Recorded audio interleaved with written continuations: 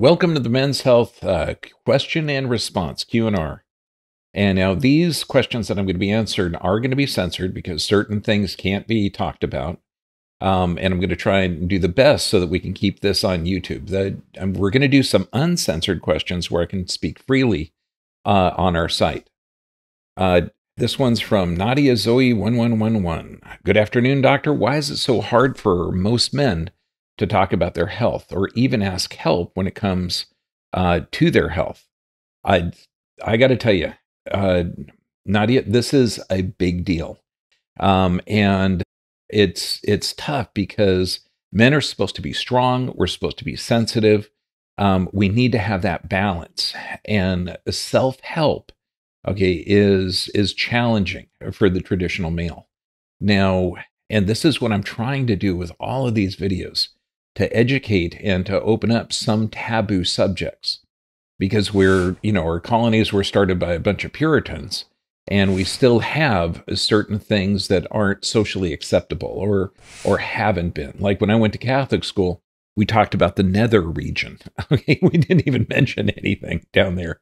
Of course, now society, the pendulum has swung completely the opposite way, where it's not healthy for society either. And it's been a common standing joke of men asking for directions, men assembling things out of a box without looking at the directions, and having a few extra parts. What do we call that? We remodeled it.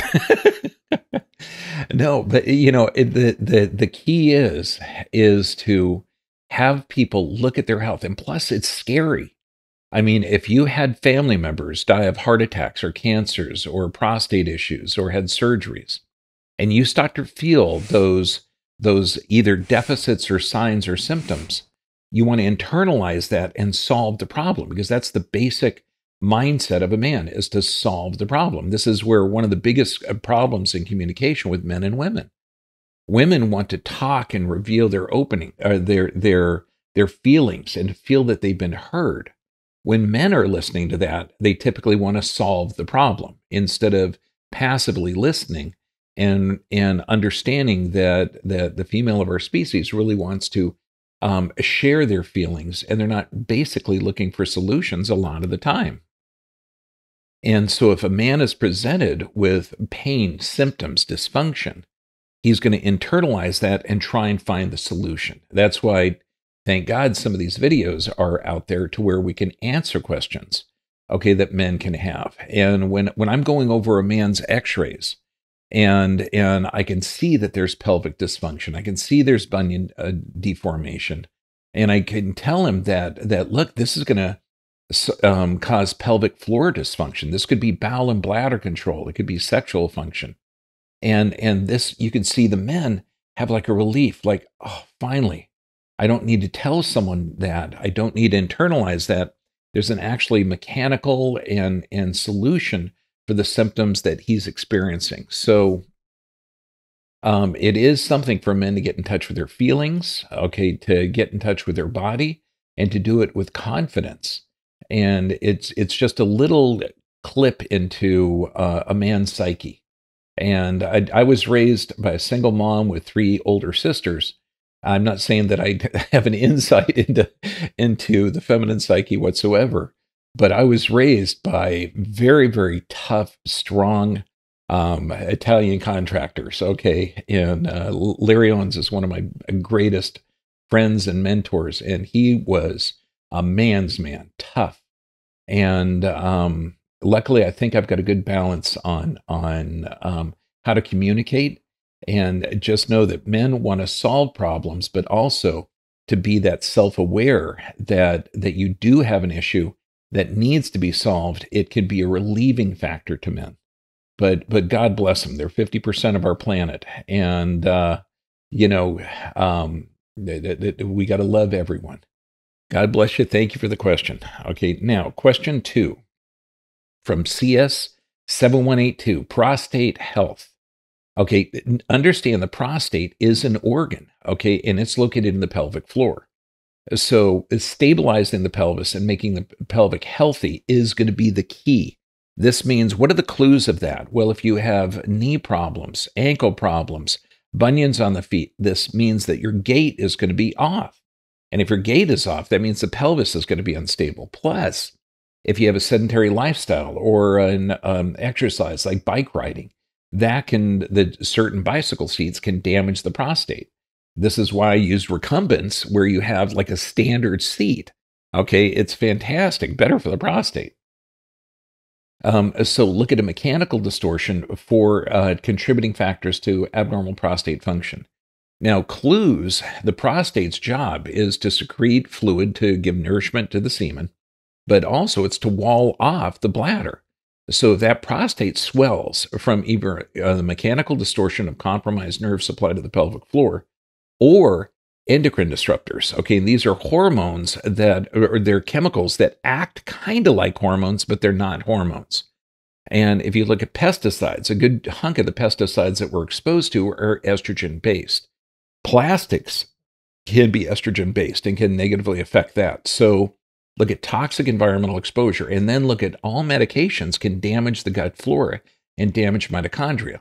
So if people are taking medications and cholesterol-lowering medications, those are linked to prostate issues. Okay, any time of damage to the gut flora, that's where a good hunk of your immune system is, and also where neurotransmitters are produced. So there's a lot of clues to prostates not working correctly.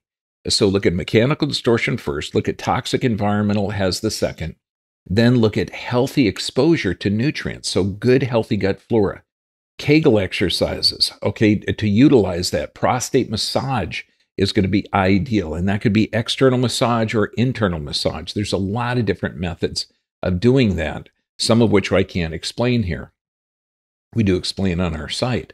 But the prostate massage, Kegel exercises, healthy diet high in healthy fats. And remember, unhealthy fats can damage the arteries, and you need good arterial flow for good penile and prostate function. So the toxic fats, such as cottonseed oil, canola oil, soy oil, corn oil, those are all damaging to the arterial system. You maintain healthy fats, a diet as free of pesticides as you could possibly get it. Organic, healthy, natural food, stuff that your great-grandparents would recognize, and maintaining the health of that pelvis and maintaining the health of the gait, you're going to have a good, healthy prostate. Question 3 from J. Hook 4828. What about taking the supplement creatinine for men's health? Creatinine is fantastic. Great nutrients from it. Collagen is also really, really good. Like Great Lakes gelatin is excellent, okay?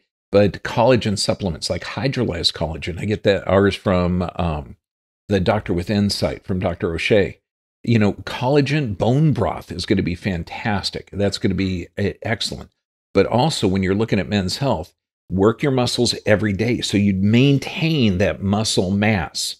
Vibration exercises such as walking, vibratory plates are fantastic. Resistance as well as aerobic exercises. That's going to be great. But also know that physical, chemical, emotional stress decreases the stomach acid, and that causes it's harder to get the amino acids from the proteins. So look at sleep pattern changes and look at emotional health, such as neurolinguistic programming or emotional freedom technique or eye movement desensitization response. Master your emotions, you change the chemicals your brain secretes. Watching the environmental endocrine disruptors, such as plastics and pesticides and hormone-laden meats. Those are also going to damage the health. But creatinine, excellent, along with hydrolyzed collagen, which is excellent, along with bone broth, which is excellent. Question 4. Charles Smokasolo 8708. I have a hip replacement on my left leg for more than 4 years now, but I have an ED problem. Erection is weak. What can I do? Excellent. Knowing that you've had a hip issue, it means your pelvis is going to be unstable. And that pelvis instability is going to damage how the pelvis functions. And in the pelvis, that houses half of the parasympathetic nervous system. What's the parasympathetic nervous system? That's the rest, digest, and repair. So you're also going to have poor sleep problems, but when we look at the autonomic nervous system, remember, half of that rest, digest, and repair is located in the pelvis. The other half is located in the upper cervical spine, and the brain.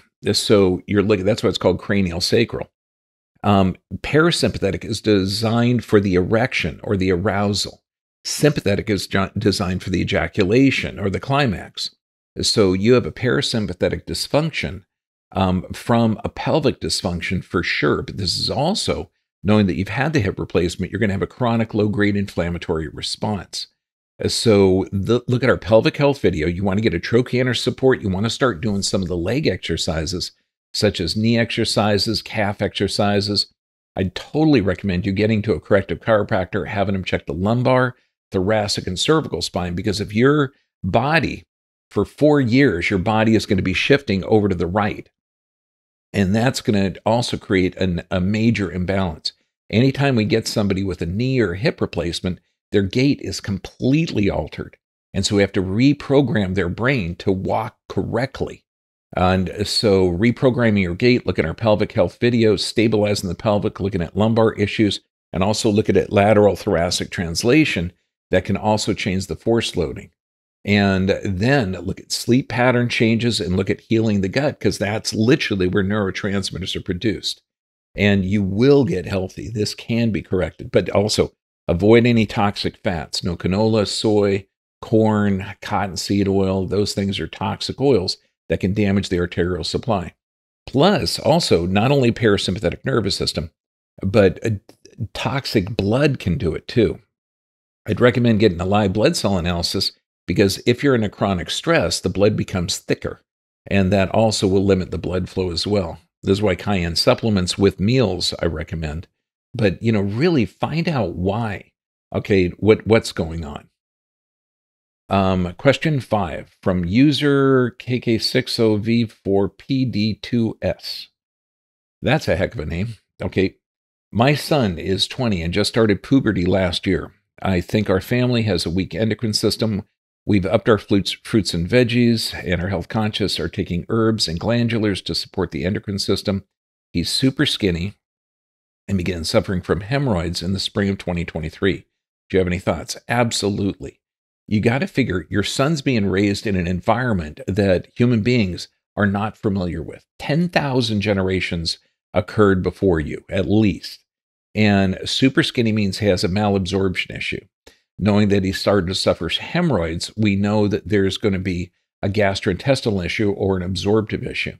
And since a good hunk of your hormones are made out of fats, it means that he's going to have is having trouble breaking the fats down to fatty acids. So it's not really a weak endocrine system. It has to do with his absorption of nutrients, producing those proteins, producing the correct hormones.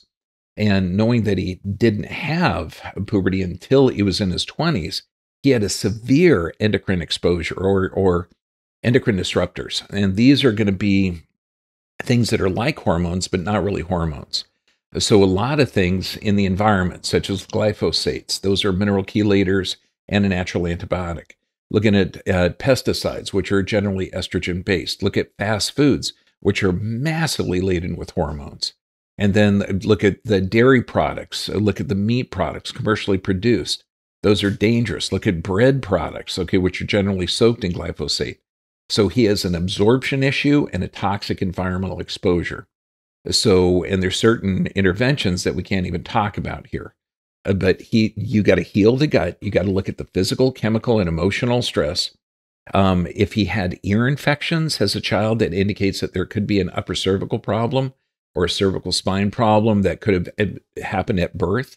If mom got Pitocin or an epidural, that could also create a secondary response to certain interventions that can create inflammation.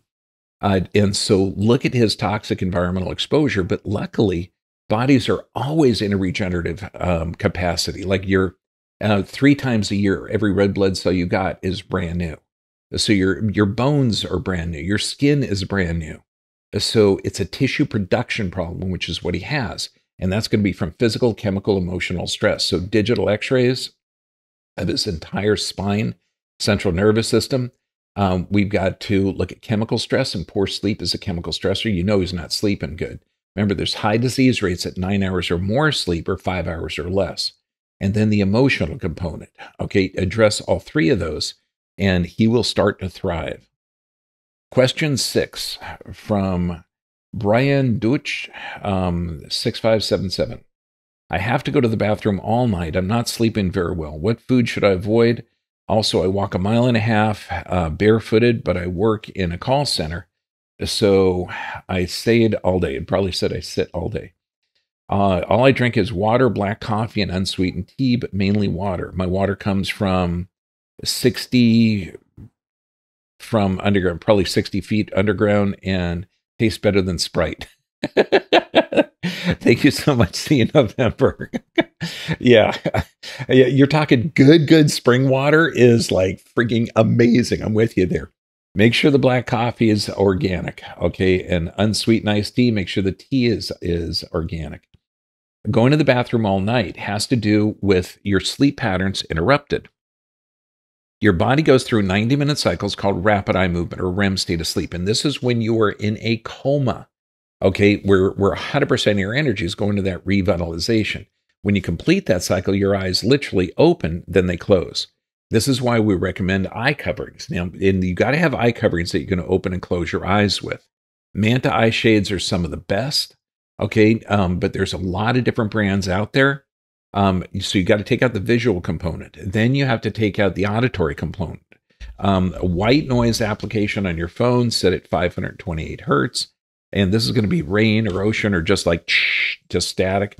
Set your cell phone more than 3 foot away from your head, but that'll take out the auditory influence. Prepare your mind for sleep by journaling and reading. Okay, limit your sleep to 6 hours a night for 21 days. And what that's going to do is reset your circadian rhythm. Just know that lack of sleep has a similar effect as alcohol. The walking barefoot is fantastic. Since you're sitting down a lot of times during the day, look at our sleep videos because I go over that sleep pattern change in great detail. Look at our pelvic health videos because there's certain things you can do using a water bottle or a foam piece, 20 minutes in, 10 minutes out to change sitting into therapy as well. And I look forward to meeting you in November too. God bless you. Now, if your question wasn't answered in this video, visit the drbvip.com site. We're also going to have our uncensored answers there too. I'll respond to the rest of the questions there. I won't have to censor my response because literally of the controllers that are controlling social media. And it's not just the YouTube controllers. We're getting in trouble for stuff that we post on BitChute, TikTok, everything. So God bless you all. And if your questions weren't answered yet, they will be on Dr. B VIP.